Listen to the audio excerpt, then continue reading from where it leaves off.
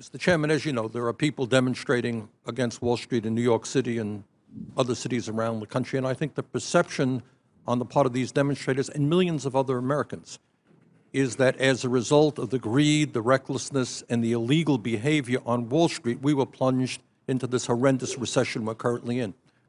Do you agree with that assessment?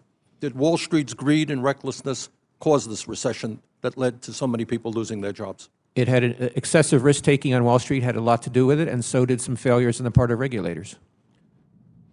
Do you believe that we have made any significant progress since the collapse of Wall Street to suggest that we will not, either in the short term or in the longer term, once again see a collapse on Wall Street and the necessity of a bailout?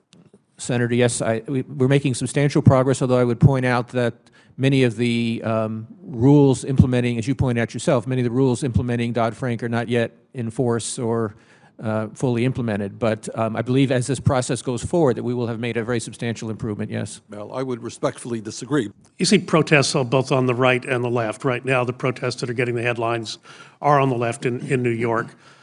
What is that protest saying to you? What are you hearing from that activity in New York right now? Well, I would just say very generally, I think people are quite unhappy with the state of the economy and what's happening. They blame, with some justification, the problems in the financial sector for getting us into this mess.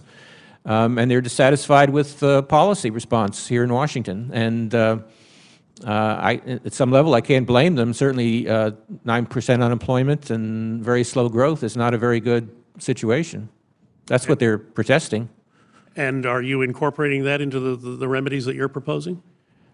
I'm taking into account the growth rate and the unemployment rate as well as the inflation rate. I'm not taking the protests into account specifically, but I certainly, like everyone else, I'm dissatisfied with what the economy is doing right now.